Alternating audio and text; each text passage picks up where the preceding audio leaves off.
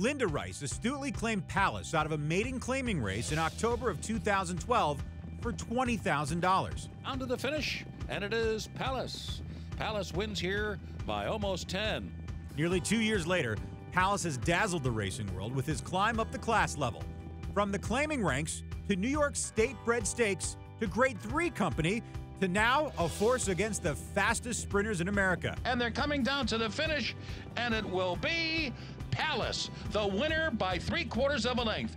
Palace has won 3 of his last 4, including a pair of Grade 1 events at Saratoga in his last 2 starts. And they're coming down to the finish, and Palace dazzles here. It's going to be very close at the finish, and here's the wire.